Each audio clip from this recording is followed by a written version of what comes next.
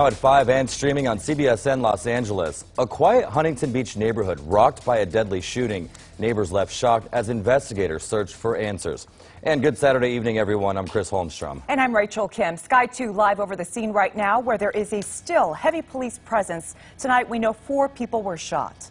Yeah, take a look. What we know right now is at least one of those 4 have died. Definitely an ongoing investigation. This deadly shooting right now in Huntington Beach. We'll be sure to bring you more information, but the big question is, what led to this deadly violence? Right. CBS 2's Hermela Aragawi is live now in Huntington Beach with more on this investigation. Hermela. Hi, Rachel and Chris. Yes, we do have some details about the motive. I'll get to that in just a minute. The shooting was called in around 11 this morning, and about 6 hours later, there's still pretty heavy police presence. Let me step out of the way so that you can see. About 2 blocks are taped off here, and the house in question is 2 blocks away. Police tell us they do have a little bit of an indication what the motive would is. They say this is a long-time family dispute over property. This morning, some realtors came in to see the home, and that is when the shooting happened, leaving 1 man dead.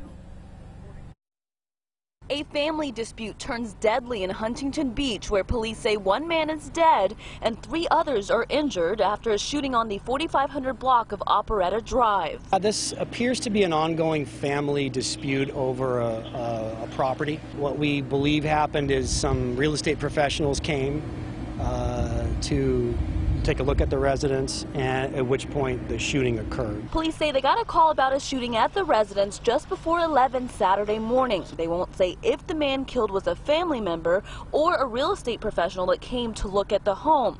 However, they did tell us they believe one of the 3 people shot may be a suspect, so they had to be careful in their response and investigation. It required our officers to conduct rescues of the victims because of the likelihood that this was an evolving dynamic situation with an individual possibly inside the residence shooting out. The SWAT team and Huntington Beach police officers were on the scene for hours, making sure there weren't other shooters and that the neighborhood was safe.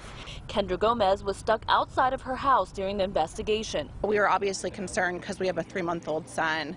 And it's so close to home. Mark Hartston works with a local nonprofit and frequents the neighborhood to collect donations. He said he was at the home in question yesterday, but a man inside yelled at him to go away. If someone says go away, I don't want anything, or bye, I leave, you know. That's what he did. Hartson was back in the neighborhood around the time of the shooting and saw some of the victims being taken out on stretchers. One was on the stretcher and it looked like he was bleeding pretty bad. The SWAT team had gone in the van and brought one back, loaded him on the stretcher, and then went and got another one and brought him back and loaded him on the stretcher. Again, 4 people were shot. 1 of them was killed. The other 3 were injured, and police say they are expected to survive their injuries. And at this point, they do believe one of the 3 survivors is a suspect. For now, live in Huntington Beach, Hermela Aragawi, CBS 2 News. Hermela, thank you. We will, of course, continue to follow this story, and we'll have